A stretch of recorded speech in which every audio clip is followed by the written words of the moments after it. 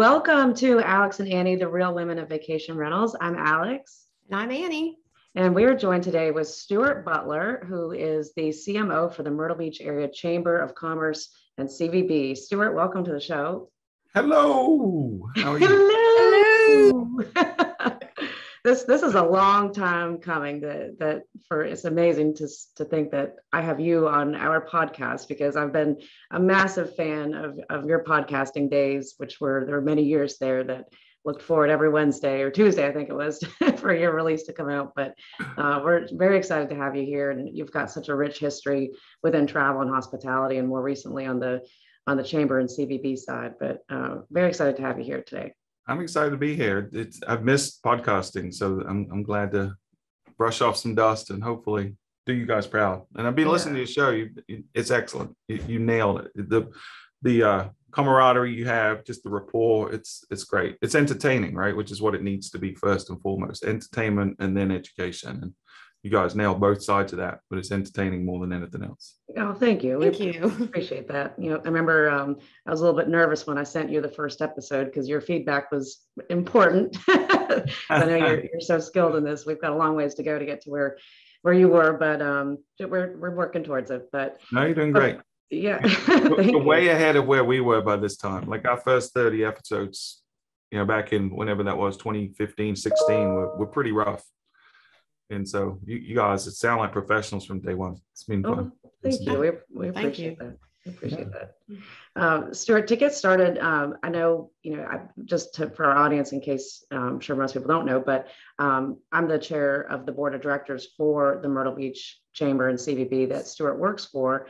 And I get questions on this quite a bit on what our chamber is and not what a chamber is, but what the CVB is versus what the DMO is. And I'm going to give my explanation of that, and you can tell me yours if I miss anything here. Okay. Since you actually perfect. You work at the day-to-day. I work on the side for it. But so Myrtle Beach is a unique entity in that we are a chamber and a CVB in one. And in most destinations, they are two separate organizations, but we've combined forces here to be one group. And CVB stands for Convention Visitors Bureau, and the DMO stands for a Destination Marketing Organization. So Stuart, can you tell a little bit about what that means in your world? Yeah. And so I think if you look back historically, a lot of destinations started out with the CVB/DMO being a part of the chamber, but then over the years they've sort of separated because their agenda has kind of shifted, and so they're not necessarily aligned behind their goals. What's been interesting here, and I think about 10% are still combined, but the vast majority, 90% plus, are separate. But a Chamber of Commerce, I think most people know, is they're a representative organization made up of business members, so they represent the business community in a destination. And it just so happens in Myrtle Beach that 85-90% of our businesses are either directly or indirectly tied to tourism, and so it makes sense for us in a lot of ways to keep that together with the CVB. So the CVB, for us and for me personally, how I look at it is our job is to promote the destination in a way that drives incremental business. We want to certainly keep the people that are coming happy, and we'll talk about this later on because it's part of my secret sauce of marketing, but we want to turn those into our advocates, by spreading positive word of mouth. So we're certainly focused on who's coming and why they're coming and making sure they're having a great time. But then, really our job is to go find new people to come. And why it's a CVB, Convention and Visitors Bureau, is the scope isn't just leisure travel. It also gets into group travel and things like that. So we have a sales team here that going out trying to find meetings and conferences. We've got folks looking at bus tours. We've got folks trying to bring in sports tournaments. A lot of youth sports in this area. So really, we run the gamut in terms of who we target, but that's our job every day is how do we figure out how to drive value to our local stakeholders, our businesses, our residents, by driving incremental tourism. And a DMO, Destination Marketing Organization, is really just the designated entity within a destination that is responsible for that. So in our case, we're the sole DMO for the Myrtle Beach area, but we also represent with the DMO for the larger Grand Strand. So we represent 14 communities, including inland like Conway and Loris and Aina and Socastee, but also North Myrtle Beach and all the way down to Pawleys Island. So it's a pretty far-reaching DMO. One interesting thing that's happening now, though, is a lot of DMOs are beginning to call themselves DMMOs. So it's a destination marketing and management organization. So they're getting a lot more into the placemaking side as well as the promotion side as well. That's a really boring answer, but hopefully it sets the table. No, DMNO, is that what you said? MM. So destination okay. marketing and management organization. Right. Yeah. So, okay. which you're seeing us do a little bit. You know, we haven't switched that designation to add this second M, but we're certainly playing more in that role of how do we make it a great place? We're working with our cities and towns, and we're working with other organizations like economic development and such to bring in new offerings within the area. So as it relates to kind of our listeners, our core listeners, or vacation rentals, I am in the Panama City Beach market, so very similar to Myrtle Beach. And we had gone through kind of a metamorphosis years ago where our Chamber of Commerce was actually doing a lot of the marketing and handling the advertising for the destination. And then we had a CVB that was kind of coexisting with them, I don't want to say peacefully, but they weren't really working well together. And now they do work well together. But one of the things that was always glaring was that the vacation rentals were not kind of incorporated in the message of the market. It was very much controlled by the hotels. And so I think we're seeing that shift as the focus on vacation rentals comes. And again, similar markets, Panama City Beach and Myrtle Beach, being very heavy in condominiums and vacation rentals. How are you seeing the ability to incorporate that type of accommodations, or getting those people that have those accommodations within their portfolios as invested in the marketing message and participating in the message? Yeah, and it's, I mean, it's really complex how DMOs function, and a lot of what you've seen from a behavioral standpoint is a direct result of how they're funded. So if you look historically, most DMOs are funded through an ATAX or some other tourism-based fee that primarily is driven by hotels, right?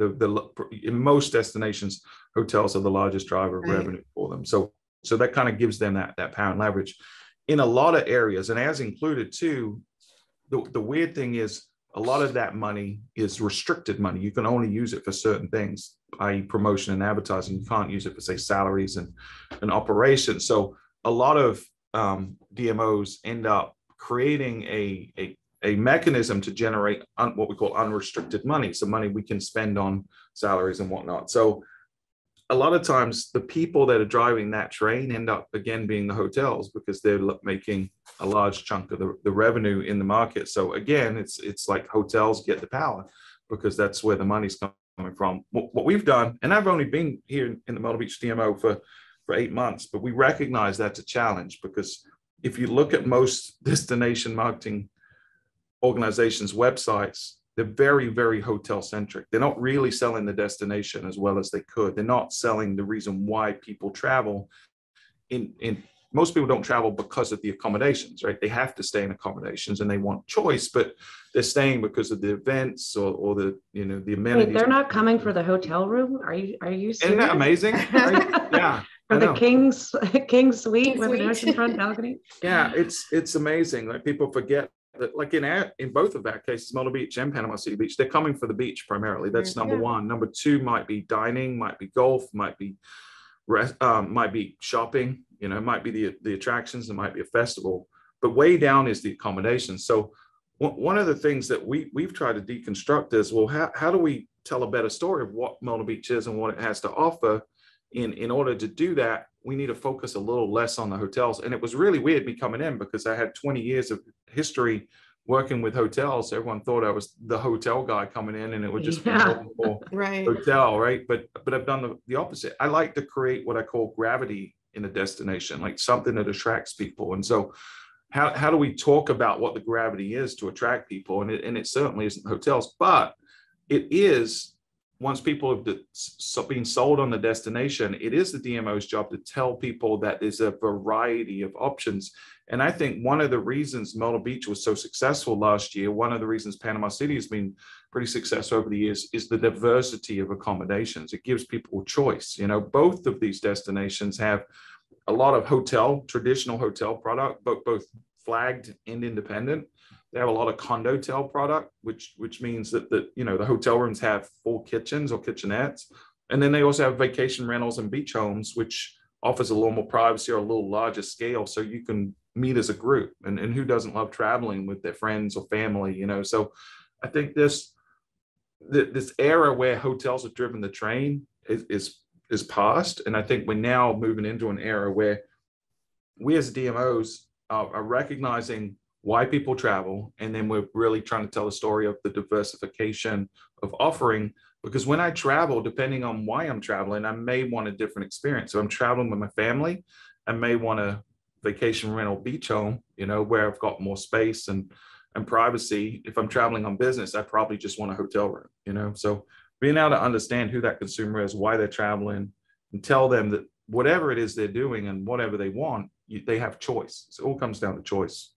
Yeah. And I think, you coming into this role, that's why it was such a powerful hire for us, because your experience, you were COO of Fuel Travel, which that was a specific hotel marketing organization, correct? Yeah, correct. We were a software company and a full service agency. So we built that up really over 20 years, starting out as just a simple web development shop. And we figured out pretty quickly that people, and this was kind of sort of the early 2000s, when it was actually created in the late 90s. I started in the early 2000s, and we were trying to figure out what we wanted to do. But it wasn't until 2015 we became fully focused on the hotel space. And by that time, we had booking engine software, CRM software. We had a mobile app. We had all these tools to help independent hotels compete with the flags. And it was pretty interesting. But we ended up selling the software off at the end of last year, which is what kind of prompted me to say, well, maybe it's time for a new chapter. I felt like I'd had a good run there for 20 years, and this job just happened to open up. I wasn't ever planning on becoming a destination marketer, but it sort of fell in my lap, and glad it did, because now we're the relationships I built over 20 years are really paying dividends as I help this market grow. Yeah, and I think your experience with Fuel, it doesn't matter that you were specifically focused on hotels. I mean, your breadth of experience within hospitality marketing could go on any vertical. I mean, there's so much that we do on the DMO side that we're promoting everything about the destination, and I think you've brought a great perspective to that. But our market is different too. You kind of touched on this, but vacation rentals are within our properties that really operate as essentially hotels. I mean, they have a front desk, they do the F&B, they check the guests in there, but they are individually owned units. So, I mean, we've always, our hometown has had that mix of inventory there. And I've gotten to see the challenges that presents in terms of how, you can market between being a hotel and being a vacation rental. You're kind of both at the same time. And that's how our market really has grown, but has been able to offer so much value to our visitors too. But I mean, as far as, when we're looking at competition, both as a destination and individual businesses, I think our destination is very good on the collaboration side, but how do you view that now? I mean, what are you seeing from the competition in other destinations, and how should we be looking at that? Well, the good news for Myrtle Beach, but the bad news for travel is that most DMOs are so fixated on their internal stakeholders. They're fixated on their government organizations that fund them. They're fixated on their members, if they're a member-driven organization.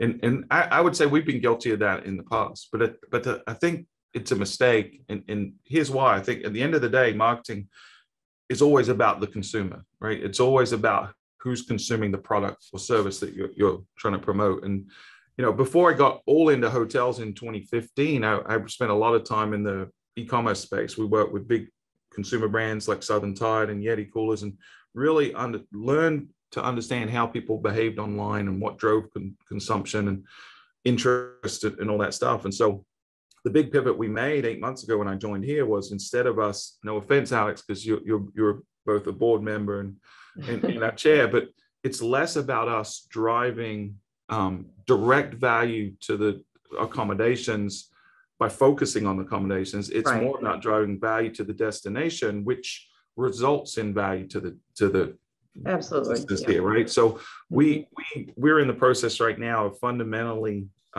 rethinking our infrastructure.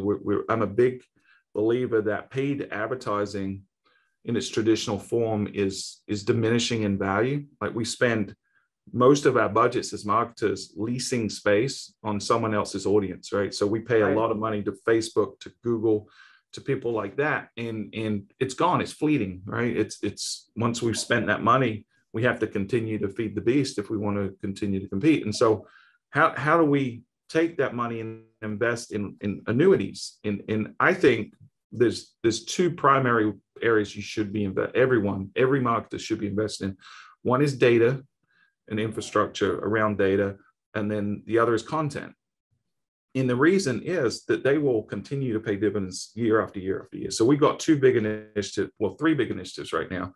One is we're investing heavily in a CDP, a customer data platform. And we're on a mission to really understand every touch point of the consumer's journey from initial inspiration, consideration, booking, anticipation, the actual stay, post-stay, remembering, sharing, and all that. So we're really mapping out every touch point we have, and how do we collect data in a way that's not self-serving, but actually improves the guest's experience. That's the key. You got to keep your focus on the guest. So we're doing that. We're also overhauling our website. You're going to sit on that task force. We just got RFPs. We have 12 to look. I have like 2 weeks of time blocked off for this massive process. It's a beast. But that's a big project, because DMO websites are flawed in that people don't use them to choose where they're going to stay. Like, there was someone at a conference a couple of years ago that stood up in front of, and I won't say the destination, but they asked everyone in the audience, all DMOs, they said, how many of you used this destination's DMO website to research before you came to this destination? And not one hand was raised, right? Yeah. So there's a fundamental problem in that it's not serving the needs of the consumer. So we're doing that. And I think it's more of a media and entertainment site than it is a traditional travel site. And then third is we are building a massive army. And this is where the collaboration comes in. You have so many content creators in and around your market, right? So the DMOs that are being successful right now are the ones that are going and weaponizing those. So rather than the DMO controlling all the content and pushing it out in like this vanilla, generic, nonsensical, non-useful way, let's go create value by creating interesting, diverse content from multiple voices that becomes a utility, so people can actually make decisions about where they're going to stay and what they're going to do and all that stuff. So everyone should be doing that. And we're really on this bandwagon that I didn't coin this phrase. I don't know where it came from, but I was trying to come up with a term for it, and I stumbled upon this term, but branded media or branded entertainment. So we believe that just like this podcast, you have to create entertainment first. You have to give a reason that people are going to tune in every week, because if they don't, they're not going to hear the message. Right. So it has to start with entertainment, and then the message is embedded. It's a Trojan horse, right? So you're educating people on vacation rentals, but they can get vacation rental education anywhere, right? It's everywhere on the internet. They choose to listen to you guys because it's entertaining. They enjoy it. They look forward to it. So you're already on this path of branded entertainment, and that's what every marketer should be doing. Yeah, absolutely. And I think, we're on that path of turning Myrtle Beach into, I think you've said this, into a lifestyle brand, which really plays into what we've been working towards for several years, but now it's really coming to fruition with the right tools to make it possible. But, internally with our own companies that are part of the CVB, we've been learning from this concept for the last several years, and how you turn your guests into true brand evangelists for your company. And we've done certain things. Flip2 is one of those tools that the Chamber and CVB brought to us probably about 4 years ago, I'd say. And it's one of the best tools that we use as marketers in our company and for the destination as well. Do you want to speak to a little bit about what that tool does for us as a destination? Yeah, I mean, it's unbelievable. Yeah, we've been using it for 4 or 5 years now, and it really is a way to systematically approach what you're talking about. So you're 100% right. Your consumer, your happy guest is always your best advocate, right? Mm-hmm. And they're what we call your secret sales force. If you turn every guest into an advocate, your job is a whole lot easier as a marketer. So first part of that is you got to make sure they have a great experience, which means at the very beginning, you got to set expectations the right way so they don't come and get shocked in a negative way. You want to surprise and delight them and just make them giddy about the experience. Then you have to find a way to unlock that potential. What Flip2 does, and it has a couple of components, but I'll talk about their advocacy component because it's great, is it engages the consumer at an appropriate point. It engages them after the stay in a way that's really a soft initial touch, and it asks them a couple of questions. And it's, what could we have done better? What could we have, what would you like to see us do? What did you really like about us? So it's those three kind of common questions you've heard throughout history in sales and marketing. And then depending on the responses, if someone's favorable, they're likely to want to go on and comment positively. They'll ask them to share a story, and the story is usually in the form of a photo in a memory or some comment on their stay. And it's really interesting because you see a diverse range of why people enjoyed their trip. It's a lot. But where the real power of Flip2 is it gamifies that and turns that into a contest and encourages that person to go share it on social media so that they can win something. And then the people that will vote on that person get caught into the trap too. It asks for their email addresses and gives them a chance to win something as well, or an incentive. And a lot of times with accommodations, that incentive can be something that leads towards a booking. So this is what they call a warm introduction or a warm lead. So by voting on your friend's story to win, you may unlock a 10% discount at that same property. And we know as marketers that the consumer we have today, our next best target consumer is them, right? Because repeat business is the easiest to get.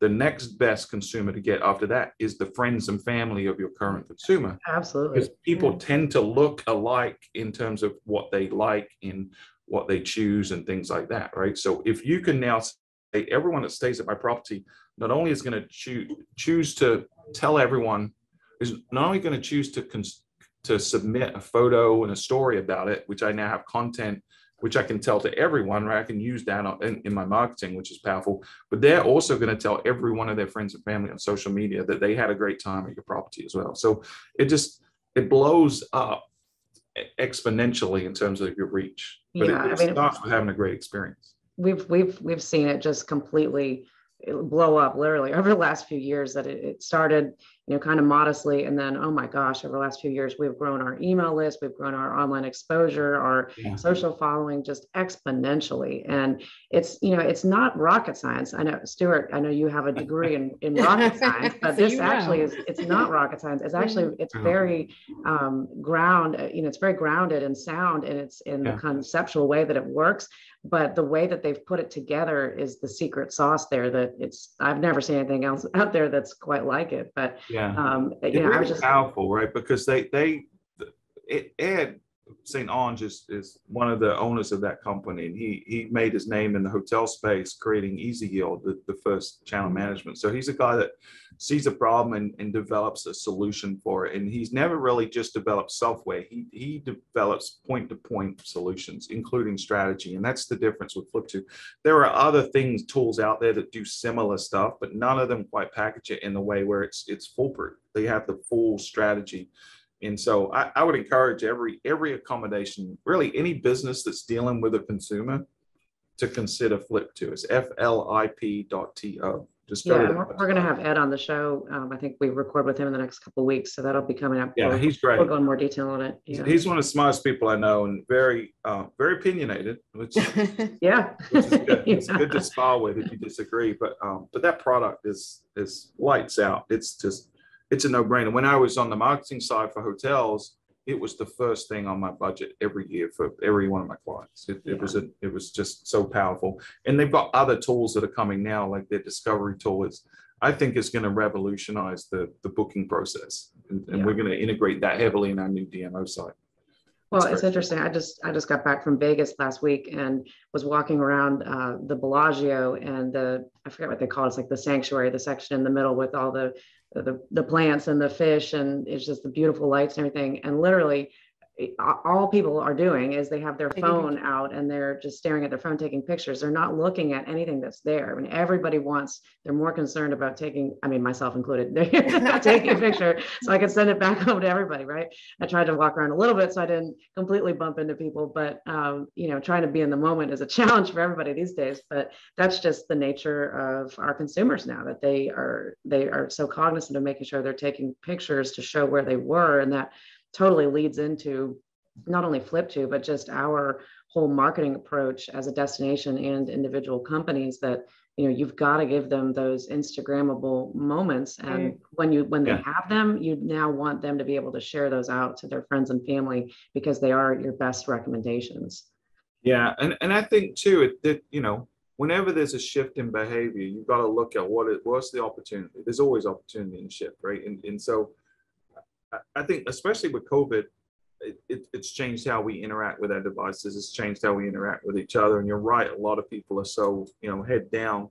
We're gonna have a lot of neck issues in the next generation for sure. Yeah. People's heads are always looking down. But how we've leveraged that, with people's adoption at an exponential rate of QR codes, I think it's a really neat and simple and elegant solution to a problem we had before, which is how do we understand people's behavior when they're in market and on property? And so what we've started doing, just as a test, and this will be a part of our CDP, is how do we create a QR code ecosystem throughout the destination that is frictionless, but is a utility. It offers value to people. So how do we create, something, and it could be as simple as like restaurants do it with the menus or whatever, but it could be with the check-in packets, instead of having a physical guide in the room or something, it could just be scan here for the events that are going on right now. And you could have signage throughout the properties. You can have them at local area attractions and events. You can unlock discounts. So we're really saying, okay, how do we bridge this offline world to the online world? How do we get people from their real world, walking around looking at their phones, to join in in a community online? And how do we capture data about that consumer, not just who they are, but what they're doing while they're in town? And if you extrapolate that out, you can really get a three-dimensional view of what makes people's decisions, in terms of why they're coming to the market and what they're doing. You talked about kind of going back to the engagement and getting people when they come to the market to share their experiences. And the Panama City Beach CVB started a program, and it's been around for as long as I can remember currently, but I don't know how many years, but Real Fun Beach. That was kind of what they kind of dubbed our destination. What used to be known as the world's most beautiful beaches, then it was Real Fun Beach. But in that, there was the Real Fun Beach hashtag, and then they created the hashtag my PCB and had people send in their photos, and then they just populate them on the website. And it is really interesting to see the difference in what people are experiencing, why they're here. Like some people are, it's about the view from their balcony, or it's something on the beach, and it can be something eating at a restaurant, but it's just everybody's experiences are different, and they just become the brand ambassadors for the destination. And it's non-paid content that just builds up their audience, and I think it just drives engagement from people who maybe never would have come to the beach before, but they see like, oh, there's things to do besides the beach. And we talked about both the destinations, Panama City Beach and Myrtle Beach, very heavy in sports. And I know for our destination here, the sports, just like the week of Christmas, we were almost sold out just because we had baseball tournaments at the second new sports complex that we have, and they're building more facilities that go around it. And I wanted you to talk about something that you had brought up in what you guys are doing in Myrtle Beach was the esports. So it's like, again, going, people are on their phones, people are very electronically engaged, and maybe not so much going to the beaches, they were 10 years ago, that was all they were doing, but now they're coming to the beach to play games on their computer. And I find that so interesting, but again, it speaks to, where generations are going. It's a business that can be year round. It doesn't matter if it's raining, it's right. Things that people can do. So I think you guys have a really good program to kind of dip into that I guess, segment of business, if it is one. Yeah. Could you talk a little bit more about that? Yeah, we think it's a big opportunity for a lot of destinations. And the great thing is most destinations are resistant to it because there's a stigma around it. And so we've really done a lot of groundwork to prepare our market for this new trend. And it I say new trend, it's really not. It's been around for a while, but we commissioned a study over a year ago, which basically was a feasibility study to look at what facilities we had, what are the needs of folks that put on esports. And so let's step back a little bit and define what esports is. So esports is essentially gaming versions of what we now know as sports, right? So, but it doesn't have to necessarily be, you know, someone playing NASCAR or someone playing football, whatever. It could be any video game, but the behavior of these groups is very similar to sport. You see most high schools now are developing sanctioned groups for esports, and they're competing against other high schools. We see most colleges now are now participating in national competitions. We also see there's a professional circuit where people are filling out Madison Square Garden with professional gamers and hundreds of thousands of people coming to watch them. So it's just like with sports, right? You have a spectrum of events. So if the analogy I kind of make is you have like pro level football, you have college level football, and then you have like kids playing football tournaments, right? Or you could do the same with baseball, right? You have the MLB, and then you have the minor leagues, you have collegiate baseball, go Chanticleers. And then you also have kids coming to your destination to play in these tournaments, right? So it's similar in esports. You have the pros, you have the colleges, you have the high school kids and younger. So how do we tap into that? And for destinations like Panama City and Myrtle Beach, it's really important because we don't get a lot of business travel, right? Like a New York does. So we have to find ways to build a base of demand, and then we can kind of yield our rates up for leisure transient consumers. So with us, it's traditionally been sports, a little bit of meetings, but primarily sports has been how we drive our base. But now with esports, we think there's an opportunity to bring college tournaments and other stuff here. And the facilities don't need to be that robust in terms of, you don't need big arenas.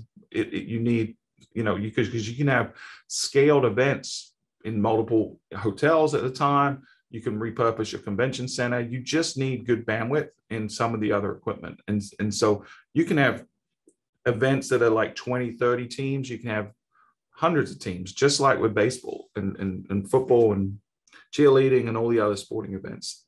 The great thing is, because a lot of the people making decisions at the DMO level tend to be older generations, they're not getting it. They don't understand the potential that's coming. So they're just ignoring it. Like they're putting their head in the sand. And so it's a massive opportunity for the folks that really understand the value. There's crazy stats out there. The number of people that are playing video games is insane, all the way down to people playing like Candy Crush on their phone, right? Right. But it's cross genders, it's cross age. I'm a 40-something-year-old guy. I still play video games. I went through a phase where I didn't when my kids were younger, but then they got older and started playing. I started playing with them, right? So it's not just kids playing video games. It's all the way up. So it's a massive opportunity for folks that want to get in on it. I hope no other destinations do get on it. Well, as I'm thinking about it, I'm like, I don't know that we want to be giving away these secrets, but at the same time, calling the Panama City Beach CVB immediately. But no, we want to build the sport up, right? We want it to become big. So I think other destinations are going to have to get on it. But Myrtle Beach is going to be a leader, pioneer in this area for sure. Yeah, and I think it's not we can't look at it as a secret, because if we want the industry to grow, there have to be other places that do it too. Otherwise, it won't grow to scale. So, and I think that's one thing our destination has been very good at over the years, is seeing these types of emerging trends and really jumping on it. And we can be the first ones, but we want others to also, benefit from it, because we know that comes back around to us too, because guests don't always travel to the same destinations. So hard to believe, but it's true. Yeah. Unfortunately, they should just go back between Myrtle Beach and Panama City Beach. Exactly. Start a commuter rail. The other thing about esports though is there's a flip side to this, is because video games are mainstream now, and it's not just playing games, but it's consuming, watching people play games, things like Twitch, crazy. And and Amazon owns Twitch. They spent millions of dollars on it like 5 years ago because they saw this thing coming. But there's an advertising opportunity, and because it's what often happens when there's a new market of advertising opportunity, there's this thing that Gary Vaynerchuk calls arbitrage that happens, where it tends to be cheaper. When Google ads came out, it was cheaper than it is now. Facebook ads, it was cheaper. Video game ads are really, really cheap right now. Right. And you can get in-game exposure in like event exposure for pennies on the dollar compared to traditional sports. And so I think marketers should be looking at really experimenting a little bit with their budget. I'm always a believer in having, the core of your budget is on the core things that work. Like 80-90% of your budget should always be on the things worked and continue to optimize. But 10 to 20% of your budget should be this explore. So it's what Tim Peter calls core and explore. Mm-hmm. Focus on the core, but explore. And I think esports is somewhere people should be dabbling a little bit. We're getting ready to sponsor an NASCAR college tournament because it signals to that industry that, hey, we're invested in you guys. And it's so inexpensive relative to if we wanted to go to NASCAR or any other sport. So it's something to look at for sure. Yeah, very interesting. A little bit of a shift in the topic, just because I want to make sure we get to ask you this, because we've talked to Amy Highnote a bit about it, and also Jennifer Barbie on her episode.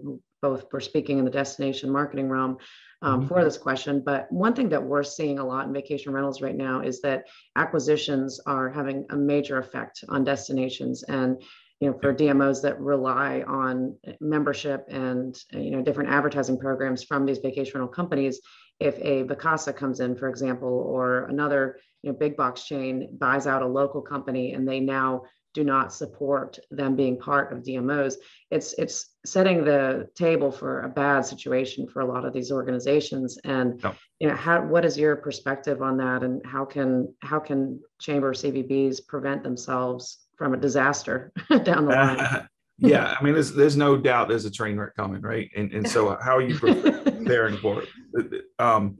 There's a lot of consolidation. It's not just in the vacation rental space. It's also in the hotel space, right? In general, accommodations, especially, post-pandemic, where a lot of destinations, especially beach destinations, fared way better than inner city destinations. Right. A lot of the people that have a lot of properties are looking to consolidate and diversify into our types of destinations. So that's not going to slow down anytime soon. We see investors looking around Myrtle Beach all the time. So I think it comes back to what we were talking about at the very beginning, where DMOs have constructed these complicated funding mechanisms that's driven by tax revenue, but also by membership revenue and contribution from the accommodations.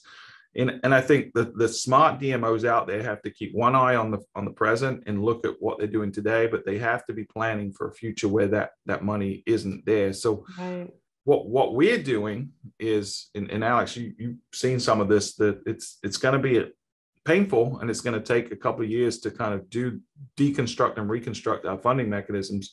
But we're going out in forming brand partnerships. We're forming partnerships with big national brands to help generate revenue in co-op opportunities and other just cooperative events that takes our alliance away from the members. So the members aren't going to have to be spending nearly as much money with the DMO to keep us operational. They'll still be involved because we need to promote the destination. But if we can bring in folks like Coca-Cola and Jeep and work together collaboratively with them, and that be a mechanism to generate unrestricted revenue, that's the kind of thing we're doing now. And we started this year, and we'll probably double our revenue on that initiative next year, and then it'll continue to grow. So I think within 3 years, we'll be completely off of the drug of having to go back to our members and ask for more money.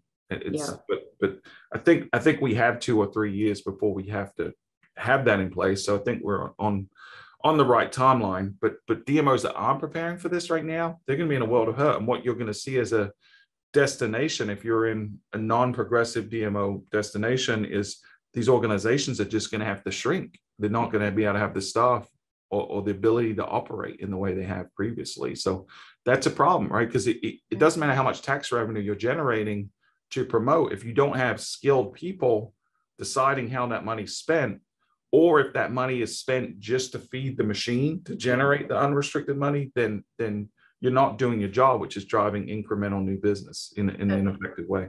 Yeah, absolutely. And I mean, it's been incredible to watch the progression of that over the years as a board member being directly involved in it. I mean, starting was, I think, probably 2012, 13 or so. That's when we had a very robust pay-per-click model within our CVB, that was the funding source for all of our efforts there. And it produced great. I mean, we could directly see a ton of revenue being booked from the traffic that was being sent from the CVB site to us as individual members, but that wasn't sustainable. I mean, the cost per clicks were outrageous. So we had to really rework that model, and we've reworked it a couple different times. And this is kind of like the third generation since I've been involved in it, seeing where this is going with the brand partnerships. But it's just, we've got to iterate and continue to be flexible and be collaborative. I think if that's one piece of advice that we can see, and what we've seen here in Myrtle Beach, is that you've really got to be creative, flexible, collaborative to be able to keep these models going. Because I also don't think that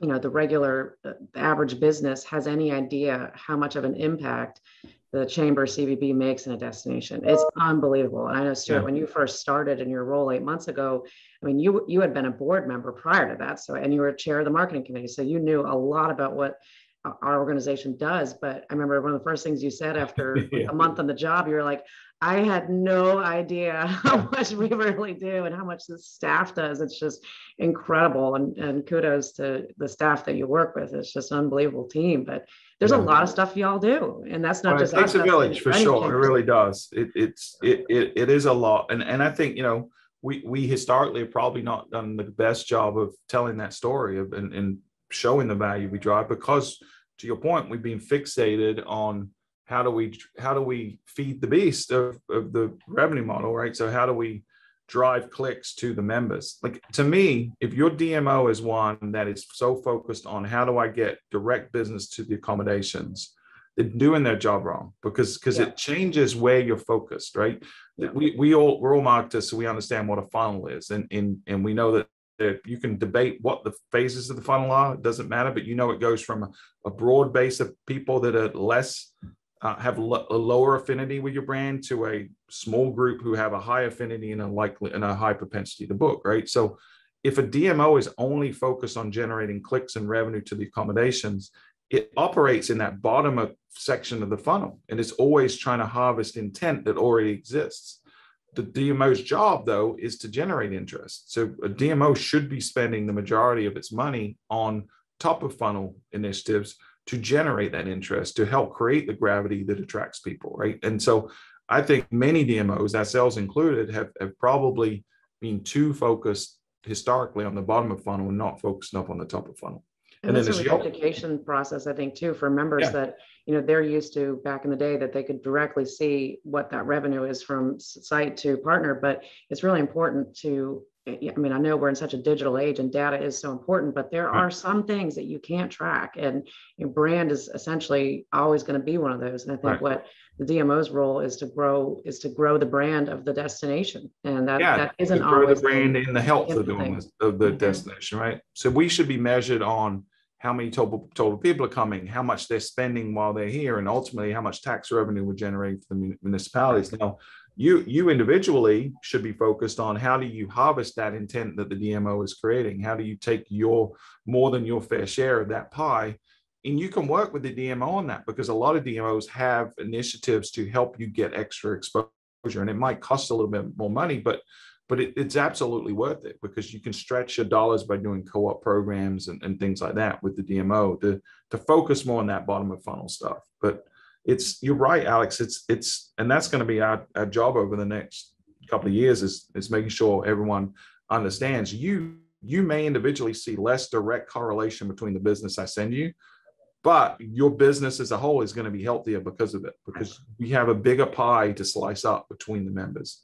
That's where I think most DMOs have gotten wonky, because they're addicted to this drug of last click analytics and seeing who gets the credit for that booking? And that's it's farcical because it just takes your eye off what's important, which is driving incremental value business to the destination. And at the end of the day, it's really I always look at it, it's about growing the calendar too, because if you're in a beach destination, everybody knows the summer's going to get it. Again, as long as you're not in Florida and have a hurricane or an oil spill, but you have to do that. But it takes the collaborative network of people who are mission ready and focused, and all working together. I think it would be really great to have you back, Stuart, just to talk about all of these things. And I think just maybe offer up tips for specific to vacation rentals, like some of your secret sauce that vacation rental managers can utilize in their business. But we're clearly running out of time talking about all of these great topics. I wanted to ask you a couple of questions. One of them just a frivolous Star Wars question, because you're a Star Wars. For anybody that's not or that's just listening, if you're watching, you'll notice behind Annie is a Star Wars helmet, and Annie's also a major Star Wars fan, apparently. Well, my husband is. Our dog's so it's more my husband. I'm just by marriage, but so and your dog's name and Tyler, my dog. I didn't even know that was a Star Wars thing. So there are so many questions, and I have a feeling you know the answer to every single one of them. But this was one that I just didn't actually know the answer to. Was how many languages does C3PO speak? Oh man, isn't it over? 13 million forms of communication, something like that. 60 million. 60 million? Okay. That's just insane. So we have a whole lot of languages to learn here. Yeah, it's a lot.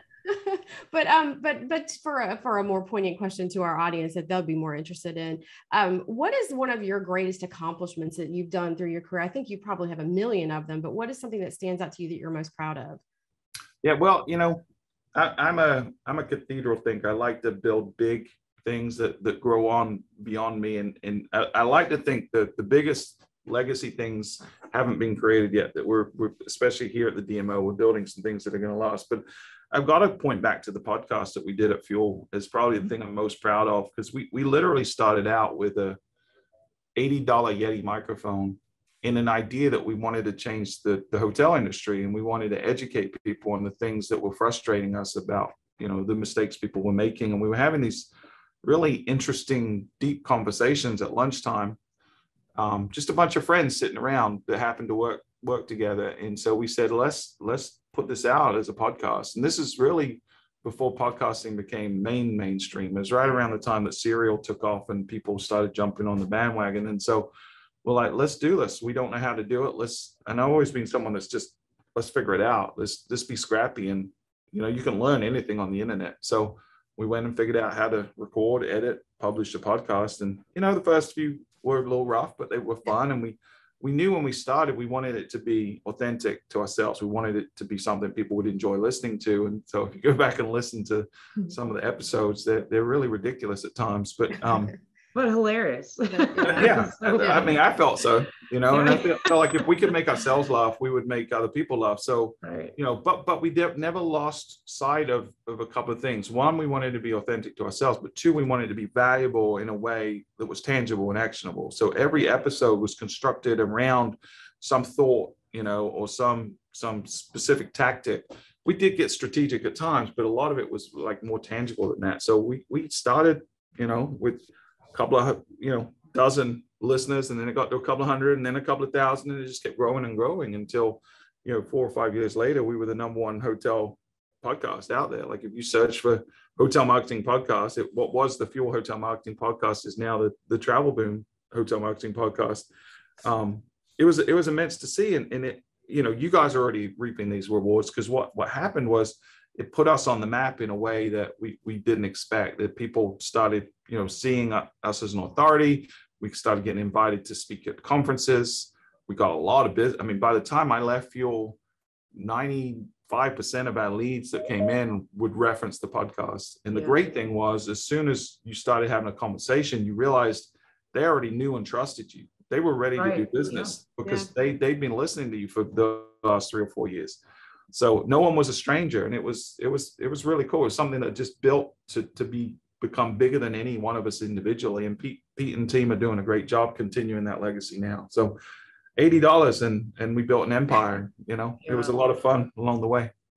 That's awesome. And we've listened to it. I know Alex was a huge fan, and it was kind of one of the things that gave us the gumption to get out there and do what we're doing is what you guys did. And so I applaud you for what you set up for the rest of us. Well, thank you. I definitely, it would be remiss not to recognize like what our team did has inspired a lot. Like that's probably the thing that gets me. Well, there's two things that really get me. One is folks like yourselves that Alex has been a guest on our show and others have too, but people that would come to us and say, you inspired us to create something, and that means a lot. But then the folks that would listen, and you guys will get this as your show matures and your audience becomes a family.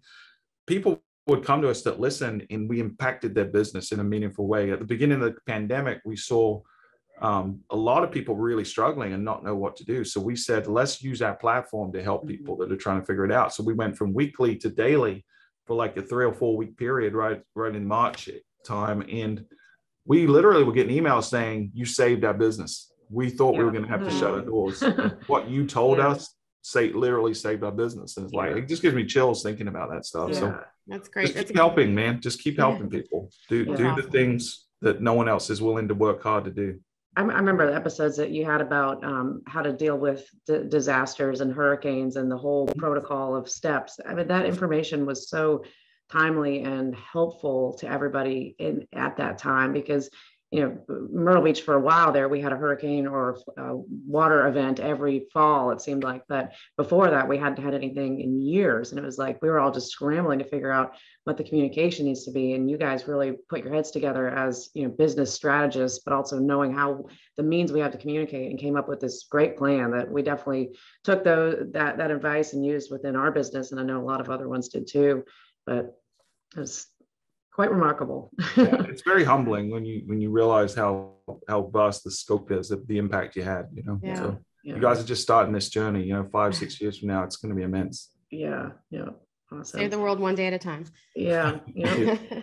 Well, Stuart, thank you so much for being here with us today. This means a lot, and we truly appreciate the time and your knowledge and vast knowledge of hospitality and destination marketing. And this is one of the pillars of topics that Annie and I set out to really explore is destination marketing, because we've both been actively involved in our local areas and see the impact of it. So it's great to have these conversations, and we're going to continue to focus on this topic and just connect the dots between how vacation rental companies and hospitality in general can really leverage the power of those organizations, because there's a lot of power there that can be used for great good within a destination. So very exciting. But if anybody wants to get in touch with you, Stuart, how should they do that? Yeah, you can find me anywhere on social medias as just Stuart Butler, it's Stuart. Or you can shoot me an email if you're interested, stuart.butler@visitmyrtlebeach.com. Awesome. And LinkedIn, same thing. We'll put your contact info in the show notes. If anybody wants to contact Annie and I, you can go to alexandanniepodcast.com and be sure to subscribe if you aren't already subscribed. And if you are listening and you're enjoying the podcast, please leave us a review. We would love to hear your thoughts and feedback or any topics that you'd like to hear about on an upcoming show. But until the next time, thank you everybody for tuning in. We will talk to you soon. Bye.